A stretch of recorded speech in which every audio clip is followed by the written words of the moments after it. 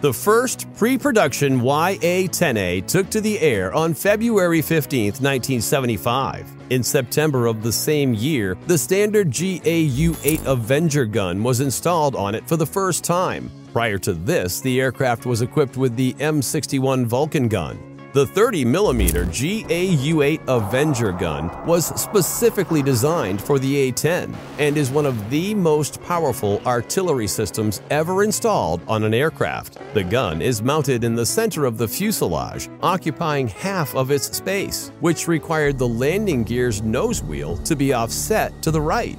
The effectiveness of the GAU-8A gun was tested on US M48 tanks and Soviet T-62 tanks obtained from Israel.